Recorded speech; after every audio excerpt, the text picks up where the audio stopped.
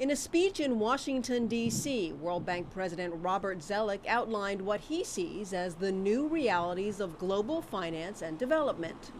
Many of the crisis points remain the same. The way they must be addressed is, he says, changing.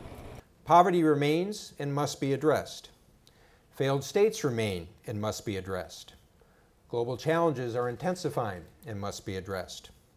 But the manner in which we address these issues is shifting. The outdated categorizations of the first and third worlds, donor and supplicant, leader and led, no longer fit.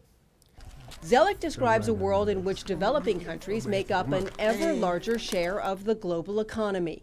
He points out the developing countries are driving the demand that is leading the world out of the financial crisis.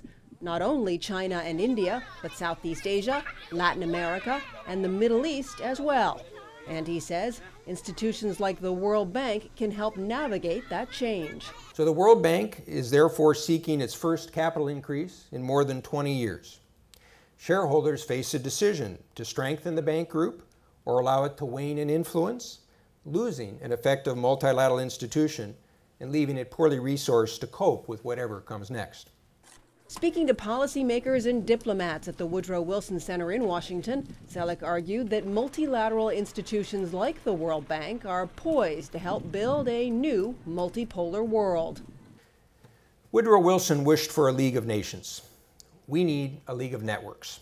It's time we put the old concepts of the first and third world, leader and led, donor and supplicant, behind us. We must support the rise of multiple poles of growth that can benefit all.